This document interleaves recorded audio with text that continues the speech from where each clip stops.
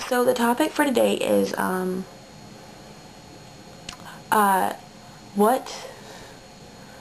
what got us to read the Gemma Doyle trilogy, or Great and Terrible Beauty?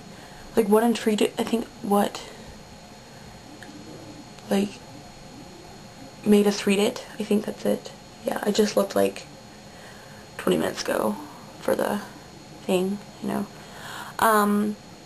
Well, the first time I discovered it was last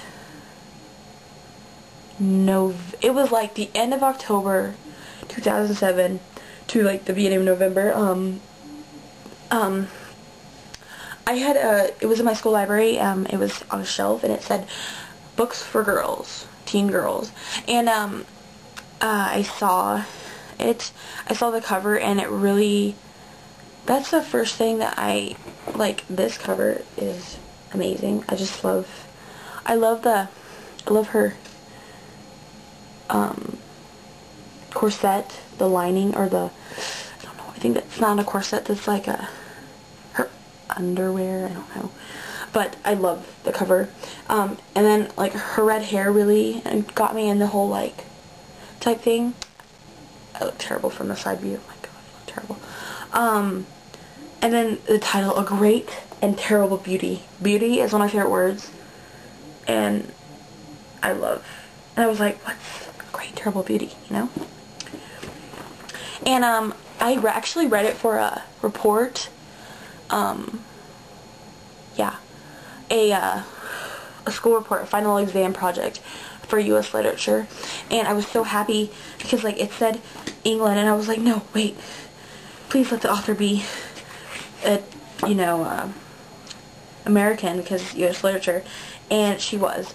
And from the moment the first chapter caught my attention so much. I actually at first thought Gemma was kind of bitchy and moany and really annoying, but now I don't. So yeah, that's how I started reading the Gemma Doyle trilogy, is because of this cover, and because it was amazing. It was amazing. It was very mysterious, I thought, like Gemma. Gemma's mysterious, so is the title, so is the cover, it's very gothic too. And then I saw a delicious, elegant gothic, and I was like, ooh, shivery with both passion and terror. I was like, yes. I didn't know what to think of her name at first, Gemma. I love that name now, though. I want to name my daughter that, actually, to be honest. So yeah, that's what I think about this, for sure. So I'm on 318 right now. But yeah, and I mean, I read it in one day, so. And then I got the second one over break, and then the third one I got in February of this year, and I read it twice so far. I read all the books twice, and I just love them so much. I'm about to probably start them again. So yeah, that's how I started the Gemma Doyle trilogy. Okay. The movie, A Great and Terrible Beauty, everyone knows, is coming out, hopefully in 2010. But I want you guys to,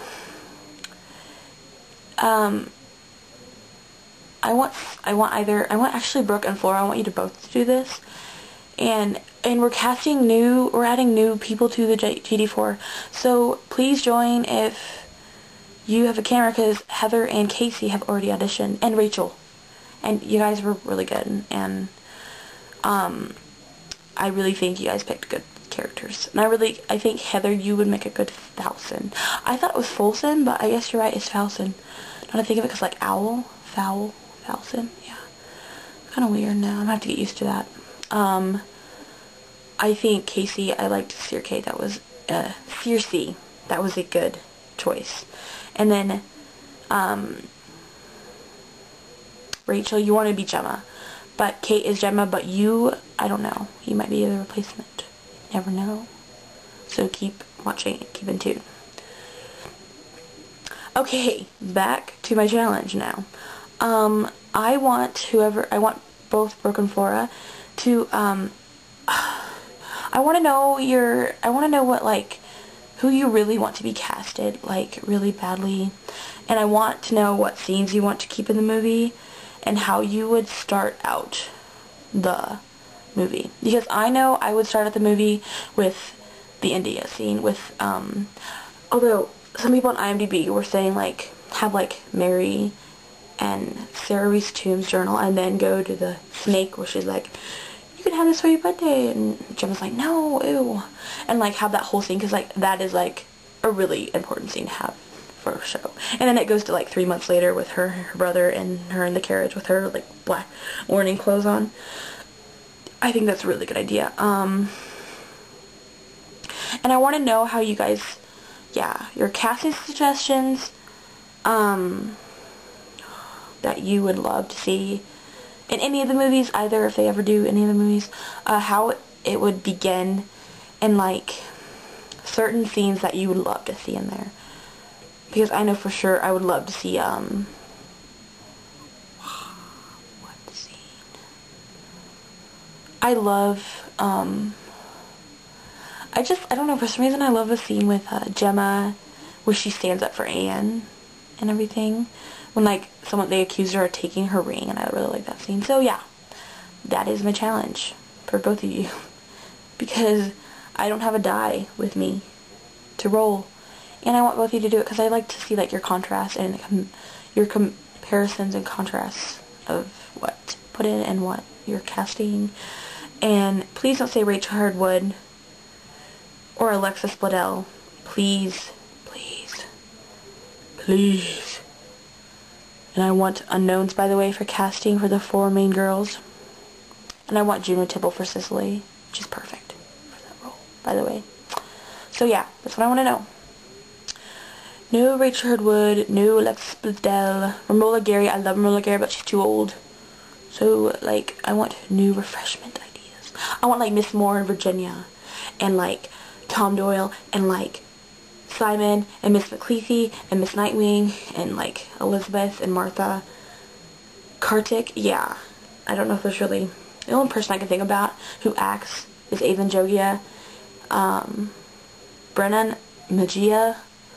That guy from the Katy Perry music video, Hot and Cold. And Eugene Batter. Eugene Batter is actually how I imagine Kartik. He's in my Karma video. If you haven't, it's on my channel, Beauty Ventures Roses. And he's exactly how I imagine Kartik. Like, yummy. But, unfortunately, he's not Indian, although he does look Indian in some of his pictures. And he is, like, European, and he cannot act, I don't think. And he's a little bit old. Too bad. He's still hot. Although Avon Jogia, he's getting really hot. Yeah, yummy. Just JK. Okay, bye. See you guys next week. And, oh, by the way, Brooke, I have a question. When are we gonna pick girls? That's my question. Girls, the 3 new, 4 new. I don't know if we're gonna have 4 or 3. I think we're gonna have 4, because, yeah, 4 a replacement for Kate until Kate gets her video back. But then it can be like a wild card. Oh, and you know, we could have, like, a wild card. I think that'd be kind of fun. Maybe we could. Well, bye everyone. I love you, and thank you for watching us. We appreciate everyone who watches us and comments our videos, and you guys are just awesome. I love you guys so much. I know you like all like really well too, which is really cool. It's good that we're a close-knit community. Well, I'll talk to you guys later. Bye.